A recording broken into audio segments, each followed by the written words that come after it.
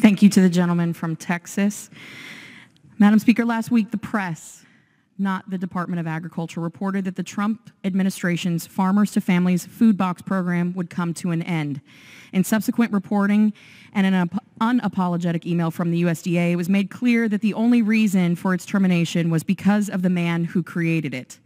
The Farmers to Families food box program had open eligibility, making certain anyone and everyone in need, regardless of status, income, or household size, had supplementary access to fresh meats, dairy, and produce.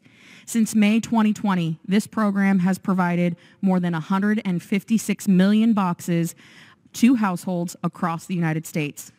Farmers to Families provided an alternative market for food intended for restaurants and food service, creating outlets for supply chains, and due to COVID, this food could not easily be realigned to retail markets quickly enough to prevent spoilage.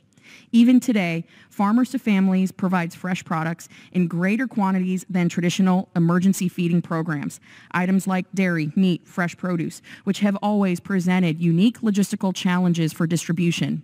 The program re-employed workers in the commercial food distribution sector, whose work was halted by the closure of restaurants, hotels, and other food service industries during COVID. In my own district, L&M Farms, a participant in the program, managed to supply more than 600,000 boxes of fresh produce to those in need.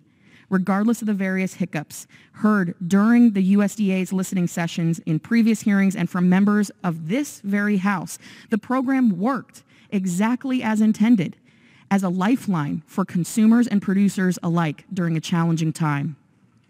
9 hours after the press broke the story, USDA relayed via email that commodity purchases will, quote, continue to occur and be directed to existing reliable channels of distribution, end quote.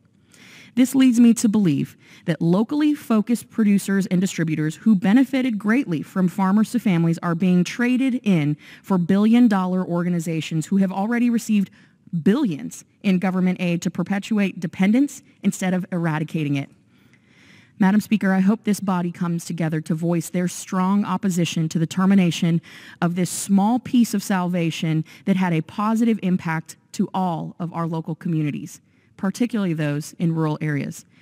Thank you, and with that I yield back to the gentleman from Texas.